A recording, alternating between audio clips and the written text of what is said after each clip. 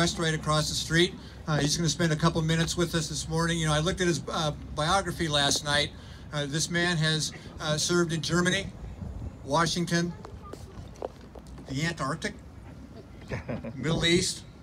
This is his third tour of duty, I believe, here in San Diego. Commanded Coronado earlier in his career. Chief of Staff here across the street, and now Commander, Navy Region Southwest. Either he's very accomplished, or the guy can't hold a job. I'm not sure which, but he's got a good one now. And again, it's our privilege, really, and my honor to please welcome to the stage Rear Admiral Yancy Lindsey.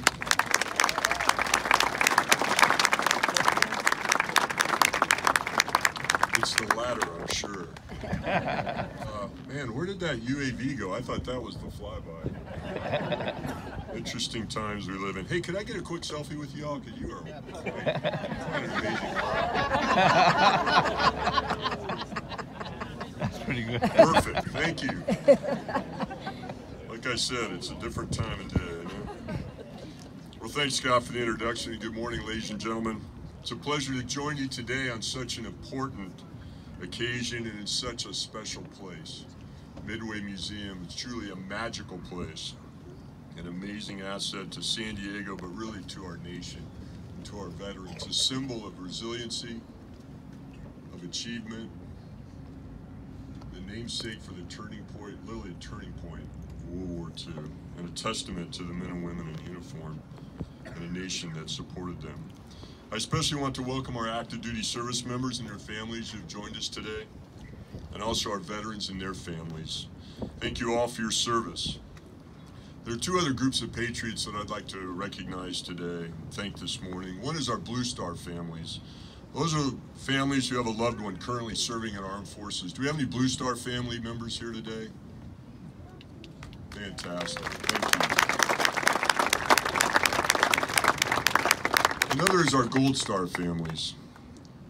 Those are families who have lost a loved one in service to our nation. Do we have any Gold Star family members with us today? Could you please stand and let us show our appreciation for you?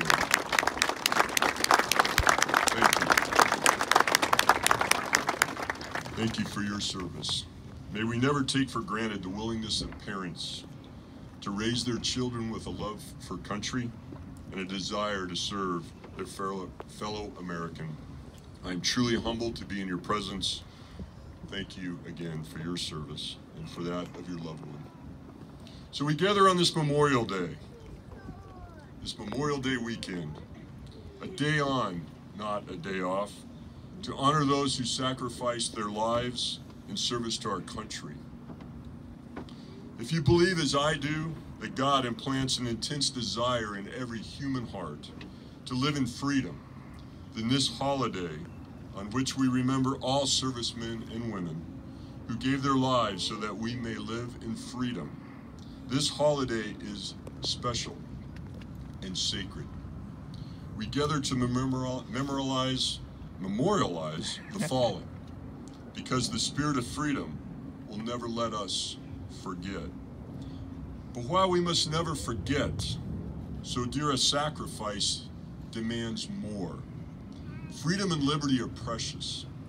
They are fleeting if we take them for granted, if we don't work at them, sustain them, and magnify them. Near the end of the movie, Saving Private Ryan, the character played by Tom Hanks, Captain Miller, sits mortally wounded and shares these final words with Private Ryan, played by the actor Matt Damon. Captain Miller says, "Earn this. Earn this." Those two words are a call to action. A call to action from those citizen soldiers, sailors, airmen, Marines, and Coast Guardsmen who set aside their personal dreams and desires to ensure their fellow Americans and free peoples around the world could enjoy life and liberty.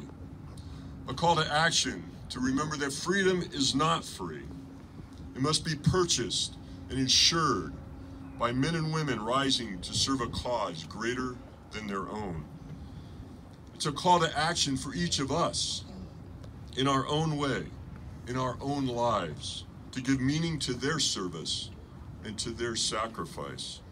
It is a call to action that acknowledges freedom and liberty are precious. They are fleeting if we take them for granted. Earn this. President Ronald Reagan, addressing Memorial Day gatherings, said it this way: we must try to honor them, not for their sakes alone, but for our own. And if words cannot repay the debt we owe them, surely with our actions, we must strive to keep faith with them and with the vision that led them to battle and to their final sacrifice. Our first obligation to them and ourselves is plain enough. The United States and the freedom for which it stands, the freedom for which they died, must endure. It must prosper. Their lives remind us that freedom is not bought. It has a cost. It imposes a burden. And just as they whom we commemorate were willing to sacrifice, so must we, in a less final, less heroic way, be willing to give of ourselves. So that's it. To earn this, we must be willing to give of ourselves. Give of ourselves and remember. Captain Michael Davis O'Donnell, a young Huey helicopter pilot in Cambodia during the Vietnam War, understood this when he wrote this poem. If you are able, save for them a place inside of you, and one backward glance when you are leaving, for the places they can no longer go. Be not ashamed to say you love them, though you may or may not always have. Take what they left and what they have taught you with their dying, and keep it with your own. And in that time when men decide and feel safe to call the war insane, take one moment to embrace those gentle heroes you left behind. Memorial Day is set aside to evoke those gentle heroes like Captain O'Donnell, who made the ultimate sacrifice just 2 months after he wrote those words and was missing in action for more than 20 years before his remains were discovered in the jungles of Cambodia and finally brought home to be laid to rest. Our strength as a nation is drawn from military heroes like Captain O'Donnell, and from the warriors who sleep forever in hallowed final resting places around the world. Men and women who stood in the gap, who wore the cloth of our nation and served so that our nation could endure.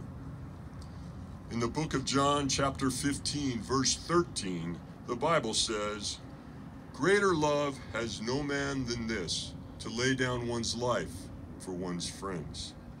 They loved us. Now we must show them we love them too.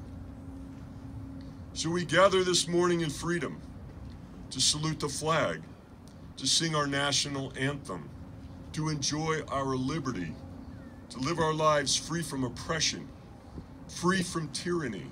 Why? Because we can. Because it was earned by our veterans, and it continues to be earned every day by those who voluntarily serve in our nation's armed forces. May we never forget their sacrifices, may we never forget their service, and may we never forget their love for us. It has been both my honor and my pleasure to be with you this morning. I thank you for the opportunity to participate in this tribute to our nation's heroes. May God bless every one of our soldiers, sailors, airmen, Marine, and Coast Guardsmen, past and present, and may God bless their families as well, who answered our nation's clarion call. And may God continue to bless these United States of America. Thank you.